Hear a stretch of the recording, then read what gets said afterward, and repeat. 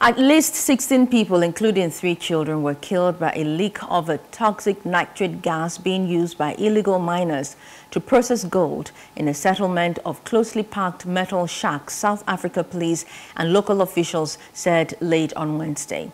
Emergency services initially announced that as many as 24 people might be dead in the Anglo settlement in Boksburg, a city on the eastern outskirts of Johannesburg.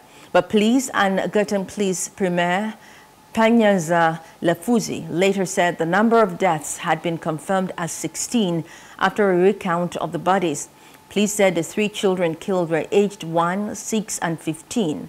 2 people were taken to the hospital for treatment. Definitely came from a gas leak, potentially from what you would refer to as illegal miners, zamazamas, a dwelling of zamazamas, and that leakage actually was inhaled by members of the community, and subsequently they found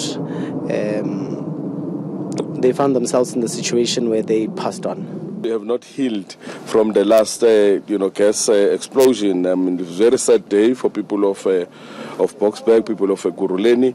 We are hoping that this number would not escalate, and that the search, of course, has been happening in other dwellings, in other shacks or homes, to actually see if there are no casualties inside. Hello. Hope you enjoyed the news. Please do subscribe to our YouTube channel and don't forget to hit the notification button so you get notified about fresh news updates.